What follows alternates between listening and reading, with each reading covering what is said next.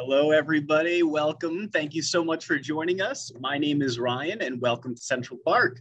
We know it can still be pretty difficult getting to Central Park, so we want to continue to bring the park to you through a handful of virtual programs, like our longer 45-minute virtual tours, as well as our shorter, informal 15-minute weekly walks.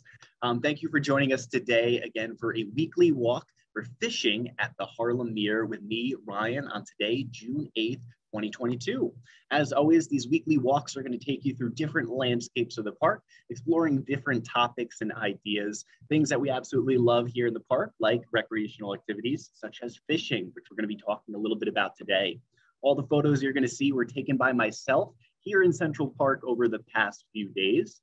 With the exception of just a few historical photos I accessed using various databases, such as the Museum of the City of New York, as well as our Central Park Conservancy databases.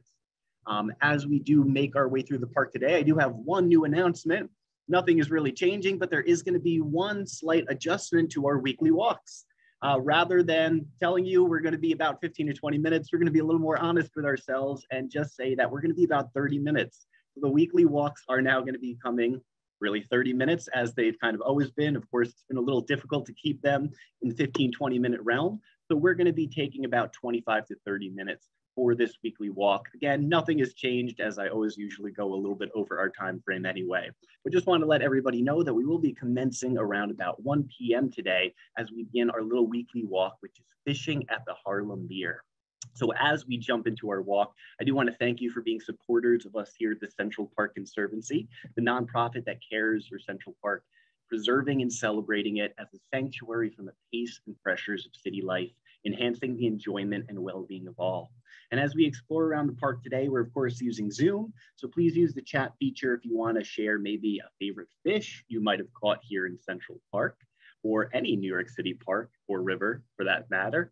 If you do have a question, please use the Q&A feature. My colleague Jose will be on the back end answering any questions that you might have. Last thing you'll see pop up are some visitor polls I'll launch throughout the walk. And once everybody has voted in those, I can share the results. You'll of course also see some transcripts popping up. You can disable those on your Zoom toolbar, clicking on that little CC or live transcript option. Now, as we do begin our walk, I'd like to launch a first poll, a simple one. Have you ever gone fishing in Central Park or New York City in general? It doesn't have to be Central Park, but any New York City park. And if you have, there's going to be a second part to that question. So let everybody vote in that as we look over the map. Now, we're of course exploring fishing at the Harlem Meer. While there are about 7 or 8 water bodies here in Central Park, there's one that I think above all really stands out as the winner for a fishing spot, and that's the Harlem Meer. And we'll learn a little bit why I feel that way as we make our way through the park. But we're going to be begin our tour at 110th Street, right on Malcolm X Boulevard, otherwise known as 6th Avenue. As we start to enter the park from this area, we're immediately getting some nice little views of the upper Harlem area. And as we turn our attention or view towards the park, we can immediately start to get some glimpses of the Harlem Meer, the water body we're going to be exploring around today. Now, as we make our way a little bit closer, we can come up to the shoreline of the Harlem Meer, which immediately greets us as we enter this northeastern section of the park. One of the reasons this water body is so great. And of course, coming in, we get to see the expansiveness of this about 3rd largest water body here in Central Park. Meer is simply Dutch for lake. And of course, there's a lot of beautiful lake views to get, as well as beautiful colors coming from the shoreline plants, like these iris flowers. We actually saw some iris flowers in Shakespeare Garden not too long ago when we took a weekly walk. And we learned that these are named after the Greek goddess Iris, which actually means the goddess of the rainbow, because these flowers tend to come in a lot of different colors and blooms. But these nice little purple, white, and yellow blooms add a little bit of beauty to our walk along the shoreline of the Harlem Meer. And as we start to ride along the shoreline, we can admire plenty of the beautiful greens, all the reeds and plants, which sometimes open up, giving us a little window towards wildlife. And here we see almost a perfectly statuesque turtle fitting perfectly in this little opening, giving us a nice little view of our first wildlife encounter. And we are sure to see plenty of turtles as we walk around the Meer today. We might actually see more turtles than we see fish. But we'll keep our eye open as we continue walking along and find some other hidden little signs along here, such as these really important reminders that we shouldn't be feeding wildlife. I know it can be very tempting, but oftentimes the food that we provide wildlife, like breads and things like that, are actually really bad for a lot of wildlife and actually don't properly give them the nutrition they need. We might not see the ducks that are eating this bread being directly affected, but their offspring can develop things such as angel wing, which is basically a deformed growth that they'll experience, which prevents them from flying and ultimately leads to their death. So we do want to, again, remember, if we truly love wildlife, help keep wildlife wild by not feeding them, because they have plenty of foods available. And as we come to some of these little shoreline areas, we can find not only perfect fishing spots, but also perfect areas to experience wildlife up close and personal. As we make our way past this first fishing spot, I'll actually end that first poll and share the results. And we can see that a majority of people haven't had the opportunity to go fishing in New York City or just New York in general. But we're actually going to tell you a couple ways in which you can maybe change that. So maybe next time you'll have the opportunity to have gone. And I actually am interested to see there's an even split between freshwater and saltwater fishing. Of course, here in Central Park, you're only going to have the option to do freshwater fishing. We'll talk a little bit about, again, ways in which maybe those who haven't gone fishing before can change that here in New York City. As we continue walking along this nice little fishing spot, we can, of course, glance over into the water. And what are we going to see? None other than fish. Might be a little hard as they tend to blend in with this sort of kind of murky in our current view look of the water. But if I highlight one of those fish, you can see one of these sunfish, which are hanging around in a group over here. Actually, while we're seeing this group of fish, I do want to launch a second poll. The second poll is one that's kind of a little bit more of a trivia question, but one that I thought would be fun to talk about. So, fish friends, when fish stay together for social reasons, are they schooling or shoaling? Shoaling might be a new word for some of you, but I'll let everybody vote in that as we admire this little group of sunfish that we can see floating in the water just over here. Now, you'll find many varieties of different fish to be found in all the water bodies here in Central Park, but in areas like the Harlem Meer, you can find a lot of different sunfish, from green to bluegill to pumpkinseed sunfish. But of course, you can also find some much larger varieties of fish in these areas, such as some largemouth bass. You can find some chain pickerel, some brown cowhead catfish, as well as large ornamental koi, like the koi fish we can see pictured here. Not a goldfish, but rather a big koi carp. A really interesting fish that can be found up in this northern section of the park. And up in the Harlem Meer in particular, it's actually probably your best area to find large fish. We can actually see this little chart, which comes from the Department of Environmental Conservation, who completed a survey back in 2018, specifically looking at largemouth bass, a favorite of many anglers, and basically seeing how many were caught per hour of trying to catch them. Comparatively to a couple other parks we can see here, but specifically I have highlighted both Central Park's Lake and Harlem Meer. We can see that even though the lake is larger in size, the Harlem Meer is going to produce a lot more larger fish like largemouth bass, with over 29 over 15-inch fish. And you can see comparatively to many of the other parks, even the very, very large Prospect Park Lake, we have a lot of sizable bass here, which is why the Harlem Meer has continued to be one of the best areas to go fishing in Central Park. You can find more information like this on the New York City Parks Department, as well as the Department of Environmental Conservation's website. As we continue along, though, we have to remember that we're not just seeing fish in the water. There's also other wildlife that are sharing the park, like plenty of birds, as well as, of course, like we've seen before, plenty of turtles. So we do want to be careful, of course, moving our hooks and our rods away from any oncoming fish, or rather any oncoming turtle, amphibians, reptiles, or waterfowl. So do be careful and mind the other wildlife while you're trying to catch a specific one.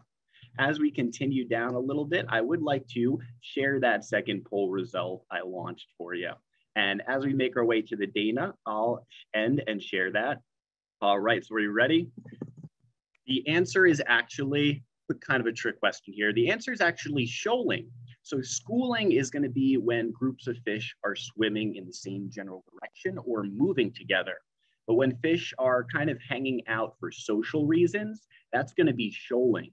Now, these two terms are used kind of loosely, and you will find sort of actually defined out terms for them, but often we see these terms again loosely being used. Schooling is more often used, but shoaling specifically when fish are remaining together more for social reasons. And when you go to a lot of the edges of Harlem Meers, you'll see a lot of fish just kind of floating next to each other in these large shoals or groups. So an interesting little term that you can think about and keep an eye out for shoals of fish next time you stop by the park. As we continue along, I'll just make sure I shared those results for everybody. We'll come up to the Dana Center. And as we come up to the Dana Center, we come up to what is probably Fish Central here at the Harlem Meer. Charles A. Dana Center, like many of our other visitor centers, not only gives out maps, directions, and insight, but also a lot of amazing materials to play around and explore this area. Beyond things like discovery kits and lawn games, you can get catch and release fishing poles to utilize here. Now, fishing in Central Park is a little bit easier than some other areas. We do rent out a series of fishing poles to those that are 16 years and under. You do have to be under 16 years old to rent out one of these fishing poles without using a license. But if you are over 16, you can very easily acquire a license. If you do go onto the web and web search New York City fishing license or New York State fishing license, the first link will pop up as the Department of Environmental Conservation. If you do check the chat, I'll have my colleague Jose share this link as well. But going on this page, you can find the simple way to apply online or visit an in-person location and acquire a fishing license, which costs about $25 for the year, or you can even get ones for the day, for the week, and so on. So really easy to come out and experience fishing. You can find some different options as well for freshwater and saltwater and whatever really fits your fancy. But if you are under the age of 16 and you would like to come try fishing here, you can stop by the Charles A. Dana Center when they're open any day between Wednesday and Sunday, where fishing poles are available between 10 a.m. and 3:30 p.m. These are free. You do need to show just a valid New York State or any type of identification card, but the poles are free with yours for you to borrow, along with corn to use as bait. And our fishing poles are drop line, which means there's no casting. So that's why you do not need a fishing license to operate them. And of course, there are plenty of great areas to fish just outside the Charles A. Dana Center. If you are over the age of 16, though, and you don't want to get a fishing license, keep your eye open on both the DEC's website as well as the New York City Parks Department website for annual free fishing days, which do not require you to utilize a license. So there are plenty of options, whether you'd like to purchase a pretty inexpensive fishing license, borrow a pole for free, or visit one of the typically annual free fishing days held throughout the 5 boroughs in New York City. But coming out here, whether you have a pole or not, is certainly a beautiful area to visit and experience. And as we walk along the water, you'll be able to find anglers of all different skill levels, whether it be more expert anglers that are working on their fly fishing techniques, or maybe some newer anglers just getting into this sport and this recreational activity. No matter what, stopping along the Harlem Meer will really give you a whole different new look at this activity and really give you an opportunity to see some different types of poles and materials that you might not have even known existed. I've certainly seen some really interesting gear out here that anglers have brought to try to catch specific fish from different lures, different types of reels. But of course, these pieces of equipment are fun no matter what you have, whether it be an expert setup or a beginner setup. And even the drop line poles offer a great way for kids to learn a little bit about these aquatic species up close and personal. You can also sign up classes to rent out these fishing poles at the Charles A. Dana Center. And if you do visit the catch and release page on our centralparknyc.org website, I'll have my colleague Jose share that link as well. You can find out more information about reserving these poles for a group or a larger class, as well as other information about just general catch and release protocol. As we walk along and try to find a good spot to go fishing, always keep your eye out because you'll probably see more than just fish. Do you see the wildlife pictured in this photo? Might be surprised if you do because it's very well camouflaged. Looking in a little bit closer, we can see quite a large bullfrog hanging out here. This one actually almost the size of a small football. But a nice little frog that we get to see, a nice little amphibian as we walk around the Harlem Meer area. We can also hear these animals more than we typically see them. If you ever hear a loud, almost kind of cow honking type of sound as you're walking around a water body, it's coming from a bullfrog. We were making some interesting mating calls around this time. But keep your eyes open and you might see one of these more seldom seen wildlife. As we walk around, we'll continue to see plenty of opportunity for fishing, which is one of the reasons the Meer is a great spot to come fishing, because there's really not too much competition. There's a lot of different area in which you can spread out and get either a nice cast if you do have a fishing license, or a drop line spot. So certainly spread around as you come to this area and don't feel like you have to stand just in front of the Dana Center. As we continue walking along the path, we can also notice some material set up to make it a little bit easier for fishing, such as these little sections along some of the lampposts, which not only have reminders of the rules of fishing, but also have these little almost submarine periscope looking pieces on them. Often you'll see a sign attached to these. This one actually is missing it, which adds a little bit of mystery to it. But what these are basically simply spots to discard your discarded or abandoned fishing line. Of course, fishing line is something we want to avoid leaving in the park.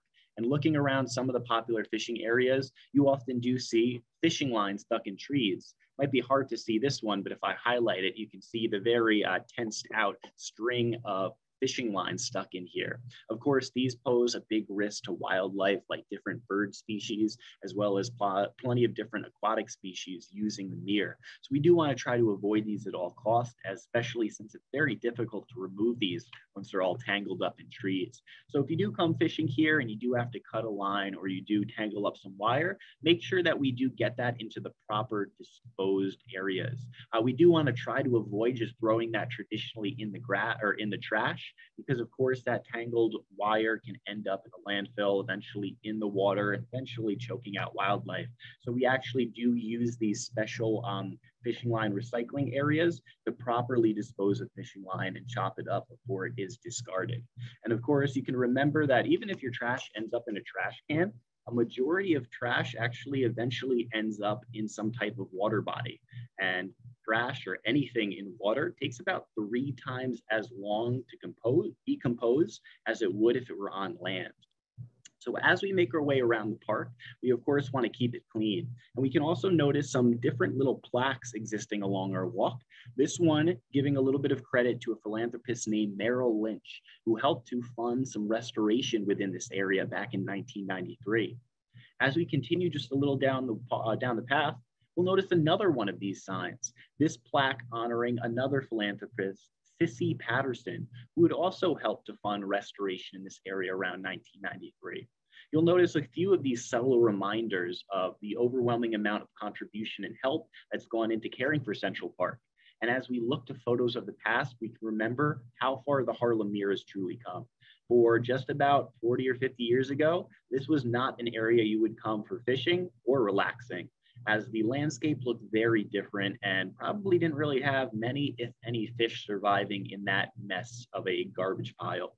This is what the Harlem Meer looked back throughout the 70s and 80s. It wasn't until about 1990, between about 1990 and 1994, that this northern section in the Harlem Meer underwent some major restoration work, in which not only the Harlem Meer, but the shoreline of the Meer was restored and revitalized.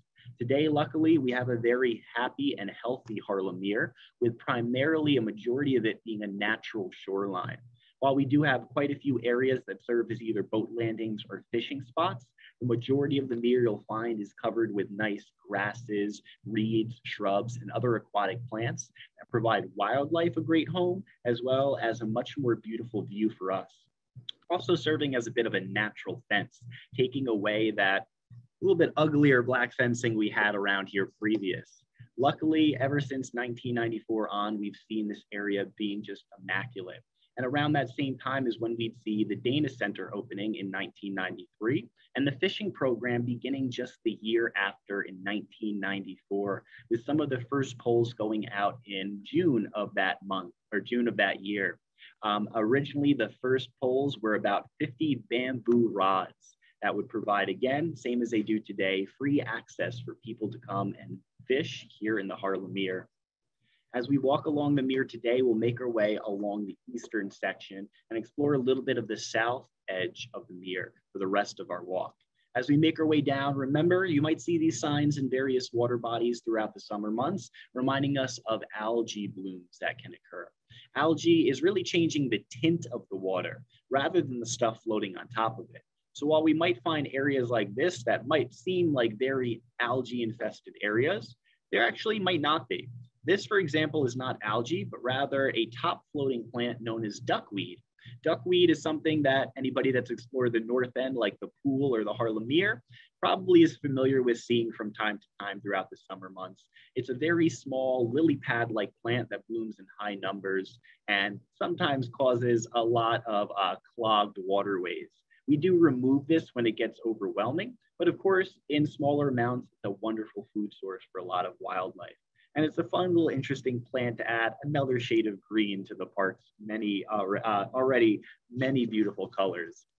But as we make our way through the park, of course, it is hard to identify many of these small plants, though it's always rather better to be safe than sorry. Do avoid, of course, water bodies as you naturally would. There's, of course, no swimming in the water bodies, so do avoid that, continue to avoid that, as well as avoid having any of our four-legged friends go in water bodies, because these algae blooms can, of course, affect them as well. We do want to be safe and, of course, respect the wildlife, keeping it as wild as possible.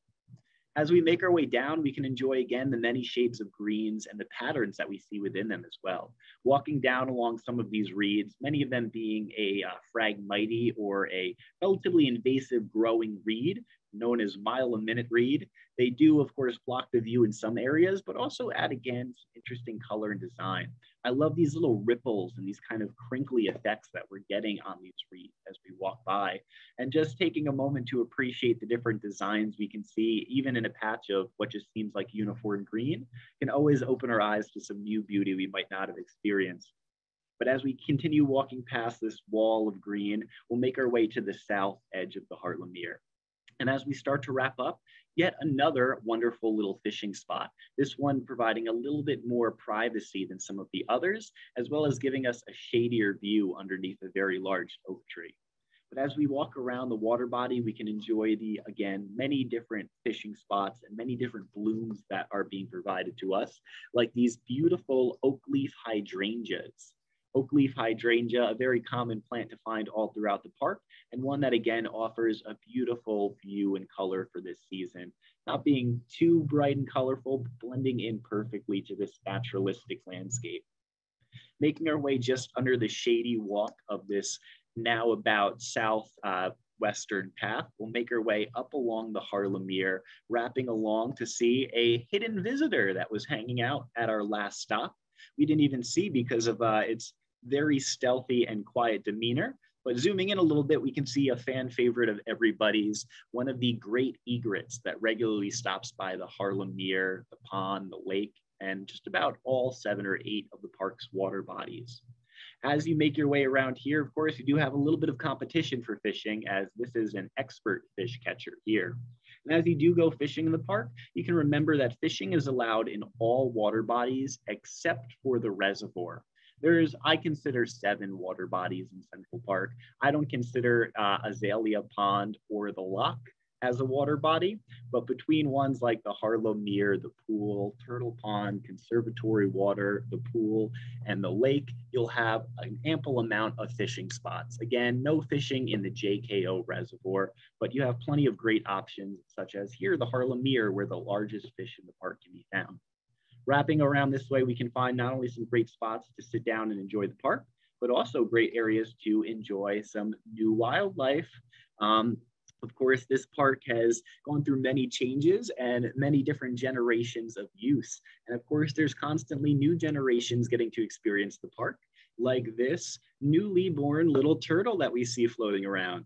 I love how symmetrical their little shells are when they're at this age, but this one being very small, I would say maybe a little bit bigger than like a $50 size, if that, but a very beautiful little surprise to see in the park. I'd like to try to show a little video that I took of this little turtle munching on some of the, what again might look like algae, but what is actually just a clump of aquatic plants growing together that do provide food for a lot of wildlife, like this little red-eared slider, which we're about to see.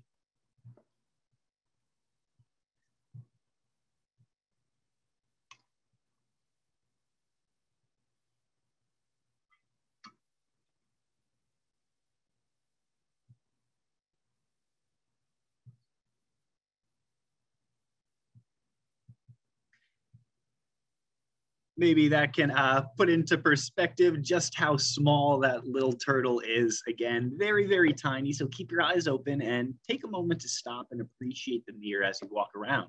Even looking in one little patch of water, if we focus our attention in, we'll notice a bunch of little discoveries. For example, you might have noticed all the little kind of streaks or dashes in this picture. This is what looks like a very big group of little fish here. These might be minnows.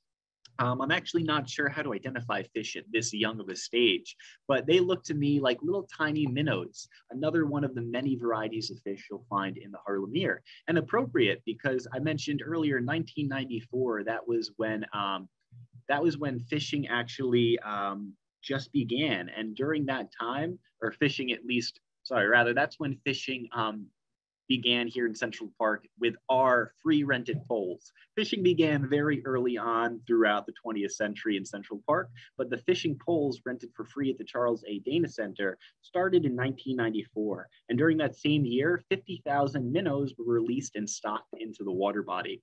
While stocking would occur over the years, primarily today we have a native population that survives. However, you can find different accounts throughout the years, such as in 1969, when a little fishing contest was held here, in which they stocked about 2,000 fish into the Harlem Meer. During that contest, it's pretty interesting. 2,000 fish were stocked into the Meer, and 50 of these fish were tagged. Then we would see about the first 4,000 boys and girls under the age of 16 being given free fishing equipment to use for the day. And anybody that caught one of the 50 tagged fish would receive a free rod and reel to take home. A fun little active event that was done back in 1969 here in Central Park at the Harlem Meer. So we don't really see as many of these regular stockings occurring anymore, but you can still often see plenty of different fishing days in which they bring people to the park, bring plenty of reels and rods, and allow people to fish without a fishing license. So keep your eye out on, again, New York City Parks Department websites for those kind of events. As we make our way up the path, we can run into some more wildlife. 'Tis the season to see turtles out of the water. And I don't just mean sunning along the sides of water bodies. During May, June, and even throughout August, really, depending the species, snapping turtles, maybe between April to September. Many other turtles during May and June, they might leave the water and start heading to unusual places. Maybe you'll see a turtle in the middle of the woods. Maybe you'll see one out on a lawn. What's it doing out there? It's probably looking for somewhere to lay eggs. This is the time you're going to see many female turtles exiting the water, looking for a softer, typically maybe like a clay soil or something that'll be easier for them to dig and lay eggs in. Traditionally, turtles move quite a distance away from the water to avoid predators, as well as, again, get to a softer, more fertile and less compacted area to lay their eggs in. So if you do run across a turtle out of the water during this time, don't worry, it knows what it's doing. It knows where it's going.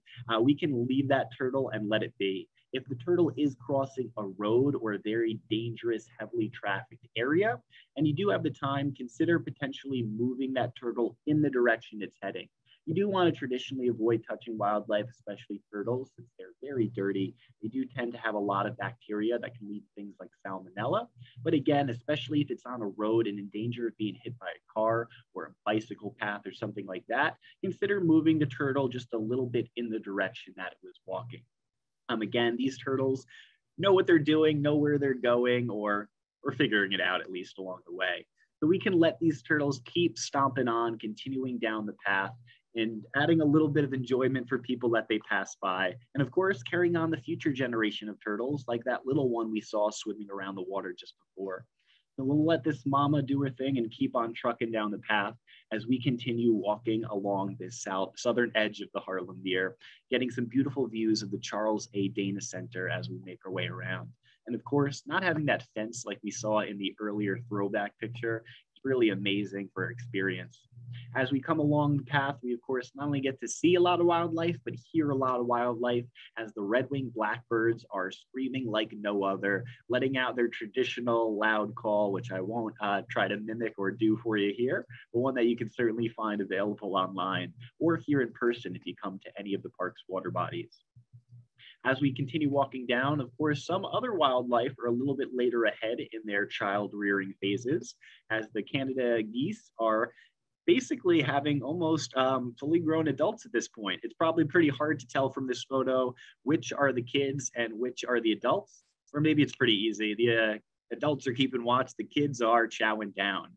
But as we come towards this time of the season, it's important to remember that there's a lot of kids learning their way in the park. So if you come up on a bird that might seem all twisted around and pretzeled up, might seem like it's injured, probably not. It's probably just a kid, being a little silly, kind of learning about their body stretching out. So don't be concerned. Again, many different fledglings, younger birds are learning their way around this time. If you see a bird that's completely bald and its eyes aren't open, that bird probably needs help. But a bird that looks a little grumpy and has its feathers, that's a bird learning its way. Its parents are nearby keeping an eye out. Certainly not going to help the bird if you're nearby. So again, let wildlife be wild and let them learn their way. And there'll be future wildlife giving us enjoyment next year, hopefully. As we come to the end of our walk, I do want to just end with a little bit of construction, because we talked about on our walk today all the work and contribution that went into fixing this area up and making it immaculate. Again, the help of many different philanthropists and people that care about the park. And we see a major project occurring here that's going to add not only a lot more beauty, but a lot more use to this area of the park. What we see here was the previous site of Lasker Pool and Rink, the swimming pool that was created back in the 1960s, providing swimming during the summer months and ice skating during the winter months. Over the years, this building, of course, became very dilapidated as it really became run down, still receiving a lot of use, but not really receiving the proper care it needed. Running into a bunch of other issues along the way, it would finally come time to restore and really completely reconstruct this area. Looking here, we can see the previous design, which unfortunately was placed in a very obstructive and obtrusive way, one that not only limits maybe areas we can fish from, but also our enjoyment as we're fishing or walking around Harlem Meer. It also cut off an historic design that once existed, allowing this Harlem Meer water body to connect to the waterway that runs through the nearby Northwoods. Luckily, this building is undergoing a major restoration currently, which should be completed in 2024, open for the swimming season of 2024, where we can expect to see this taking its place. A much more thoughtful, redesigned look of the rink, one that's going to still allow for the same general size of the swimming pool, lap pool, and skating, as well as providing a much more fluid design into the landscape, bringing back that original waterway that connects the Harlem Meer to the lock and ravine of the Northwoods, as well as providing more accessible paths to allow us to spectate and enjoy the center, an overlook with a green roof to take away that, again, a very obtrusive view, a new little potential skating pad here along the edge of the water, as well as recreation and community center for more use of this facility. So this is something we're very excited to see coming to the Harlem Meer area, something that's going to, again, bring back an original design for the park and bring back more use for the landscape today. If you do check the chat box, you can find a link that we'll share that will give you plenty of information on this. On that link, you'll find, again, actually another link in there to get more detailed information about this reconstruction process. But there's a lot to read up on this and a lot of really amazing features to look forward to when this rink is slated to open in 2024 for that summer swimming season. So something to look forward to. Again, immense beauty continuing to arrive to Central Park. And a reminder that there's never a finish line for the work here in the park. There's always something more to do. As we come to the end of our walk, I do want to thank you for taking this nice little fishing walk around the Meer with us. and also remind you of all the upcoming programs we have. Beyond plenty of different in-person programs and live programs, we also have plenty of new events that we're launching, such as our Pride in Central Park tour launching at the end of June, as well as just a little bit before that, our Celebrate Juneteenth in Seneca Village. That's going to be occurring Sunday on June 19th between 10 a.m. and 2 p.m. We really love to see you there. It's going to be an amazing experience where we're going to have performances by world-renowned artists as they interpret the fascinating history and significance of Juneteenth and Seneca Village through dance, poetry, music, storytelling, art activities, and a lot more. So you can also read up on that on our website, but we'd love to see you there in person on Sunday, June 19th at 10 a.m. I'm going to be leaving this open for a few more minutes for any last minute questions that we didn't have time to get to. But while everybody, again, enjoys that and asks your last minute questions, I do want to thank you for joining us, for supporting us here at the Central Park Conservancy, and as always, making these walks a lot of fun. We hope to see you at this event, as well as our future virtual and in-person programs. So from all of us here at the Central Park Conservancy, thank you so much for joining us. Stay safe, be well, and see you soon.